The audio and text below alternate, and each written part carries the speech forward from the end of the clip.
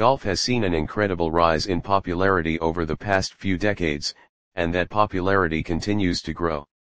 From the days when golf was considered the pastime of a select few old folks who walked the greens in their checked pants, the sport today has a tremendous following. This can largely be attributed to players like Tiger Woods, charismatic players who have captured the attention of everyone, including those who have never picked up a golf club. The golfing industry had changed significantly as well. There are resorts, vacation packages, and even housing developments built around incredible golf courses.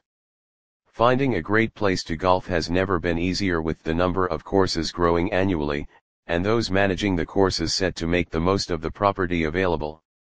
There's no way to really tell what prompted the rising popularity of the sport.